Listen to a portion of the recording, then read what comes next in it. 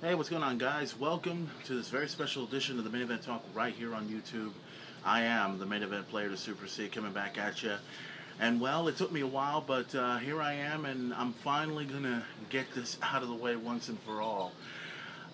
It took me, a while to get this out of the way. I was hoping I was gonna do this yesterday, but I didn't get a chance to because of work and because of everything else. Because I wanted to talk about what took place this past Sunday night at Bound for Glory. That was the topic of discussion that I wanted to talk about. I was gonna do it on Monday, did not do it. I was gonna do it on Tuesday, did not do it. It's Wednesday, October 23rd, I believe. And now I get the opportunity to speak to all of you and tell you exactly what's on my mind about TNA's Bound for Glory. Now, I would love to tell you exactly what's on my mind when it comes to WWE Raw, but unfortunately, WWE Raw was a whole lot better than Bound for Glory. Oh yeah, a whole lot better than Bound for Glory. If you saw everything that happened on Monday night, you know what's going on. You know that this Sunday, exclusively on pay-per-view, you're going to see the vacated title finally being decided, with Daniel Bryan going one-on-one against Randy Orton with Shawn Michaels as a special guest referee, and Hell in a Cell is the structure that both men will take on. So, my prediction on that, it's the easiest prediction of them all. I would love for it to be Daniel Bryan, but for some odd reason, Randy Orton's going to win it. The face of the WWE may win the championship this Sunday on pay-per-view. And also the returning John Cena will go one-on-one against Alberto Del Rio for the World Heavyweight Championship. A lot of people say it's too soon for John Cena to show up. Personally, I was hoping he'd be gone a whole lot longer than 6 months. That's my opinion. Nothing against John Cena, but he needs to stay the hell away from the ring. I'm sorry. With all due respect to you, John Cena, please stay the fuck away from the ring. But unfortunately, you're coming. There's nothing we can do about it. And now you're going to take on Alberto Del Rio for the World Heavyweight Championship at Hell in a Cell. There's a whole lot more I want to talk about Hell in a Cell, but I'm going to keep that in the near future. Let's talk about Bound for Glory. Let's talk about possibly the worst pay-per-view I've ever seen. Well, let me be honest off the back. I did not see the pay-per-view. I did not order the pay-per-view, which was a very good thing on my part. Usually in these cases, I would go ahead and order the pay-per-view. I would get it out of the way, order it, it's done, you see it, and it's over, okay? And then the viewers come in and, start talking shit. Hey, this match was wrong. Hey, this match fucking sucked. Hey, this match was 10 stars. This match was 20 stars. That match should have gone longer than 60 minutes. But Bound for Glory, oh my fucking God. Like I said, I didn't see the pay-per-view, but I know exactly what happened. I was reading through all the Facebook pages, from everything from the BTC Wrestling page, big shout out to them, and also to the Pro Wrestling Spotlight, big shout out to them as well. They kept an ongoing report about what's been going on at Bound for Glory. So let me go right off the back and start at the very, very beginning of the Gauntlet Tag Team match. The winner of that matchup would face off against Gunner and Storm for the tag team titles. And the winner of that matchup, you had Bad Influence, Hernandez and Chavo. You had Joseph Park and, Eric Young. And I believe you also had the Bromance. Anyways, let's move on with that. Who wins the matchup? Bromance. And you had that muscled up, jacked up Mr. Olympia. Why the fuck do you get this guy? Where the fuck do you get this guy from? He's a well-known muscle guy and all this. You know what? I don't give a flying fuck who he is. If he's a wrestler, that's fine. If he was from the WWE, that's fine. It would make a whole lot of sense. If he's from some muscle-bound place that nobody gives a flying fuck about, then he means absolutely nothing. So, I would love to talk about what happened at the tag team title match, but I'll save that for just a moment. Let's further out that one, get out of the countdown show, and go right into the Ultimate X match. Now, you had the champion, Manic, defending the championship against Jeff Hardy, Austin Aries, Chris Sabin, and Samoa Joe. And who wins the match? Chris Sabin. Now, automatically, I was reading through the reports, and already people were already pissed off the fact that Chris Sabin won. Now, my opinion, if I booked this match, this All-Star Ultimate X match, first of all, from what I understand, the match didn't last so long. It should have lasted a whole lot longer. And, you know, plus I wasn't sure how much excitement was put into the Ultimate X match. But if I had it my way, one of the people that I definitely would love to see become the X Division champion, it's the obvious of them all. I would love for it to be Austin Aries. Austin, you know, definitely. It would be great to have Austin Aries become champion.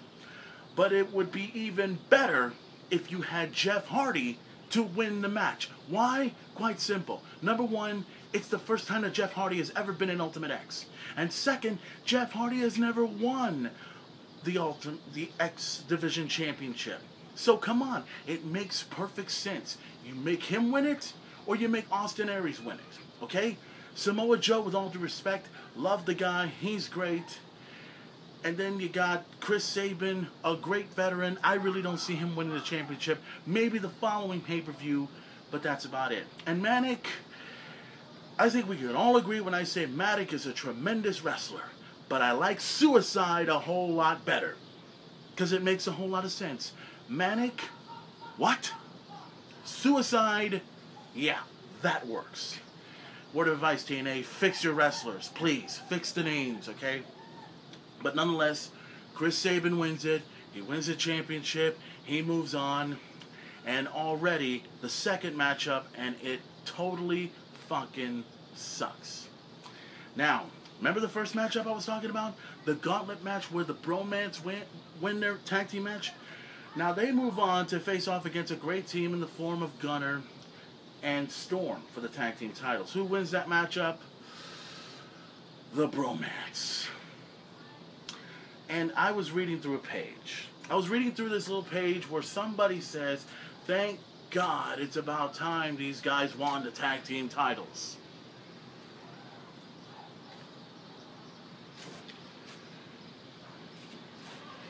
Please don't make me say it. You know what? Fuck it. It's my show. I'm going to say it anyway. Are you serious, bro? God, I'm sick of hearing that. And I'm from Texas. But anyways, the point is, you know, here's my opinion about that tag team title match. Let's begin with the gauntlet. If there was one team that I would love to see face off against Gunner and Storm for the tag team titles, it would be Bad Influence. You want to know why? Bad Influence right now, they are still a hot tag team. They are entertaining to watch. They're great to look at. They're great wrestlers. 2 former X Division champions. 2 former tag team champions. They're great to watch. And put them up against Gunner and Storm. And you know what you got? You got yourself an A+ tag team match. And if they win, it would be worth it. And TNA wouldn't have to suffer the fate that they've already suffered already, thanks to Bromance, for them winning the tag team titles and having to have that muscle-bound meathead in Mr. Olympia. But nonetheless, already, number 3, fucked up. Messed up bad. What the fuck can you do? Okay? Now, let's get on to something else that was, I would say a little bit worse, but not really. Kurt Angle inducted into the TNA Hall of Fame, and he turns it down. Which, in many ways possible, and I'll be honest, I'm glad he turned it down. And it's not like he doesn't deserve it. It's not like he doesn't deserve it. It's the fact that you kind of need to see this from my perspective. You're talking about an Olympic gold medalist, a great wrestler, one of the greatest wrestlers of all time, has held on to every championship in the WWE and in TNA, has faced off against many of the best wrestlers from Hulk Hogan to Ric Flair to AJ Styles to Samoa Joe and so forth. Kurt Angle truly deserves to be in the Hall of Fame. But whether he deserves to be in the TNA Hall of Fame with Sting, it's up to him. And personally to me, I mean, my opinion about the Hall of Fame, my opinion on the TNA Hall of Fame, you know, it's, first of all, I felt, and I said this last year, that it's too soon. I think if TNA was still going on, and if there was 10 more years of TNA, then it'd be the right time to have a Hall of Fame. And personally, my opinion only, if there was going to be a superstar that was going to be inducted into the TNA Hall of Fame, I would love for Sting to be one of them. But if there was anyone that deserves to be in it, it's Jeff Jarrett. That's my opinion. Okay, my opinion only. But Kurt Angle, he turns it down. It's over, and well, we'll see what happens this coming Thursday about what's in the future in store for Kurt Angle. Now, the Knockouts Championship, another great matchup. ODB versus Brooke versus Gail Kim. Now, my prediction on that one was quite simple. I wanted Brooke to win. Straight up, I wanted Brooke to win because, number one, it's been a long time since we've seen Brooke become champion, and it would have been, with the way she is right now, especially with Bully Ray, it would be great to see her become the Knockouts champion once again. But Gail Kim comes along and apparently is lined up with this new woman. I forgot what her name is, but I know that she is the daughter of the Barbarian. I believe that's correct. So she's lined up with Gail Kim and wins the Knockouts Championship. Well, some people think it's a great match, and I don't know. I mean, I still think that Brooke should have won it, in my opinion, for several reasons. Number one, I think she's the hottest woman in all of TNA. And number two, she has got the best ass in TNA. That's my opinion, okay? I'm not gonna lie. I'm sorry. Plus, she's from Houston, Texas, so it makes her even extremely hot, okay? Any woman from Texas is extremely hot. That's for me. You don't like it? Tough. Let's move on, shall we? Let's get to another great matchup that took place. Kurt Angle versus Robert Roode. Now, this was the bright side, unfortunately, to TNA's Bound for Glory, okay? Kurt Angle and Robert Roode had a tremendous matchup. It was great in many ways. Like I said, I didn't see the pay-per-view, but I've been reading a lot of the reviews. Everybody was looking at the matchup. Robert Roode did win his matchup. I think Kurt Angle was in a stretcher of some kind, had a neck brace, and was carted off out of the ring. And then then Kurt Angle got out of the stretcher and walked out in his own power. So, another great matchup. I would have loved to have seen that matchup between Robert Roode and Kurt Angle. So that kind of made up for a few things that happened at the beginning of the Bound for Glory pay-per-view. Also, Sting versus Magnus. Sting won his, not Sting, I'm sorry. Magnus won his matchup, obviously. And I don't know exactly what happened. I know that he shook hands with Sting and then he walked off. I know they had a great matchup. And I think something about Sting messed up his Scorpion Deathlock. I think I don't know if he messed it up or fucked it up or some way, but I was reading through some of the Facebook pages where somebody said that he put on the Scorpion Deathlock, but he had it on backwards or something like that. So I'm like, really? God damn, how'd that happen? Shit. But nonetheless, Magnus wins. Sting lived up to his promise and elevated Magnus into a whole different, basically put him on top or something like that. And it's a good move on Sting's part, in my opinion. I feel that I have a lot of respect for Magnus. I loved him since the British Invasion, when he was a part of that. And, to me, Magnus is one of the hottest superstars in all of TNA. And it'd be great to see him in a world title match in the near future. So that's my opinion.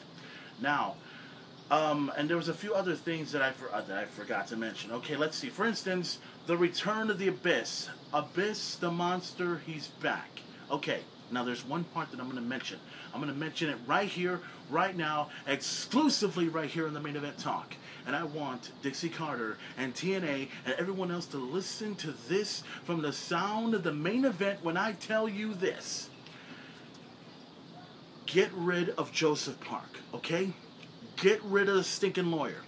We have dealt with this lawyer for over a year and a half. A year and a half of this guy coming in a suit looking like a complete dumbass, not knowing how to wrestle. And you know what's funny? We all know it's Abyss, okay? you know, a dumbass can figure out that that was Abyss. Joseph Park is Abyss. So